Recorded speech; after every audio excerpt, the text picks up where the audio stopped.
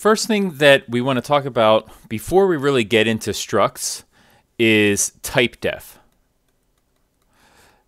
And what Typedef does is simply just allows us to give a new name to an existing type.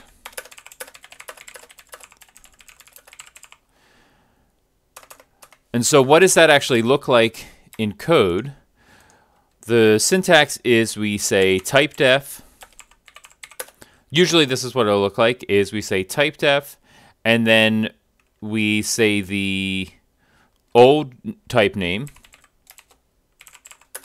and then the new name, and a semicolon like that. And so this is if we're just wanted to do a simple typedef. It also gets more complicated. In general, you pretend that new name is being declared as an object of the old type. That's kind of the way that the syntax works for more complicated things like arrays.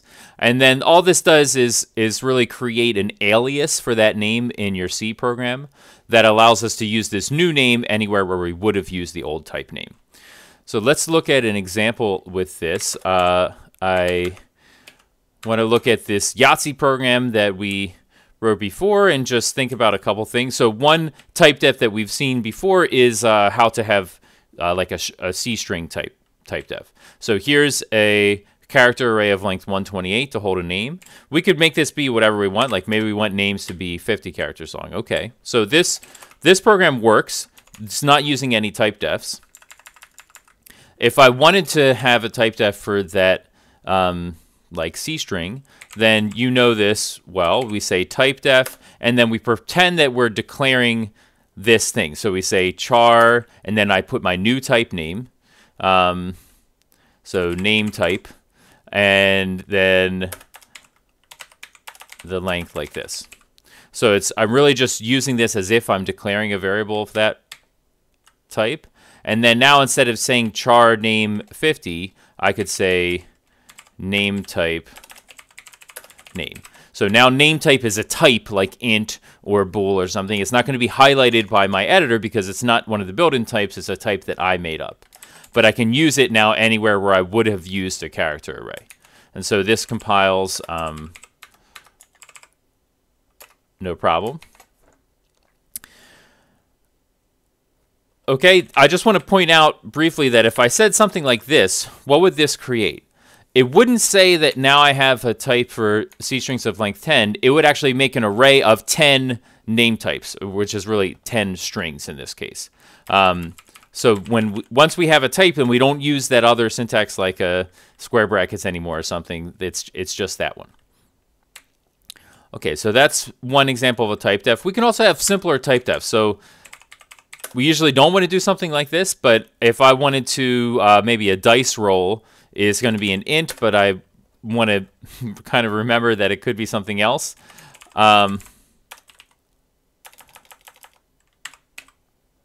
could do this. So this makes a new type name die that's just going to be an int underneath.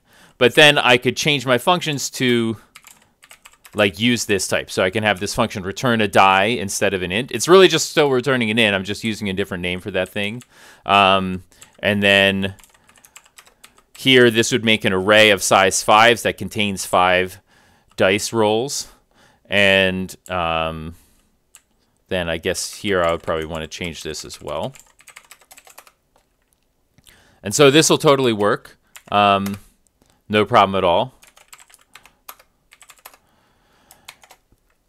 I want to emphasize that this is really just making an alias. So if I start to mix things up, it gets more confusing in my program if I were to like write int here, even though I had die as the prototype at the top.